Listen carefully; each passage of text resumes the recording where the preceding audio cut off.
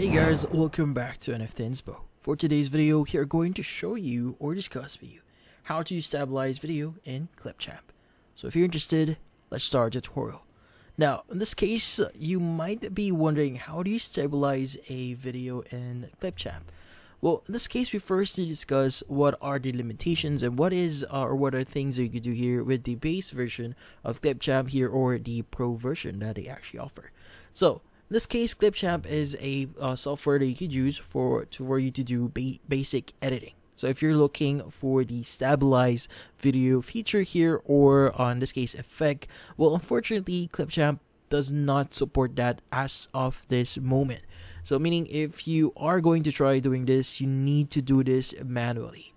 So in this case, what you need to do is you need to go ahead and add your video here, and what you need to do is you need to actually clip or cut your frames here one by one, and basically move your clip here so that you'll be able to center your subject. So for example, if the video goes to the left side here, you need to move them to the right side here for you to center your specific view. So in this case, so that you have that consistent view.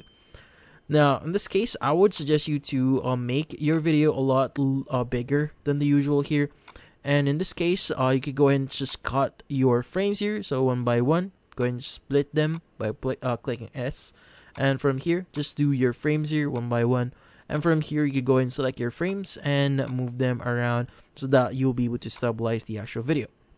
But doing this is kind of problematic, because especially if your scenes or the cuts that you did here pretty big, it's going to be noticeable that you move the actual clip, which is not good, and it's going to be really a big task here, and you won't accomplish much in a very short time. Now, in this case, what I would suggest you try doing here is to use other softwares like Adobe Premiere or any other software out there that you could use. So I would suggest you to do your research here for different apps that you could use. So typically they have free apps that you could use online, so maybe on mobile devices or online here. Just search for video stabilize here, and typically they will appear in here. So in this case, that's about it. So hopefully this video was able to help you. Like and subscribe to NFT Inspo. Thank you for watching.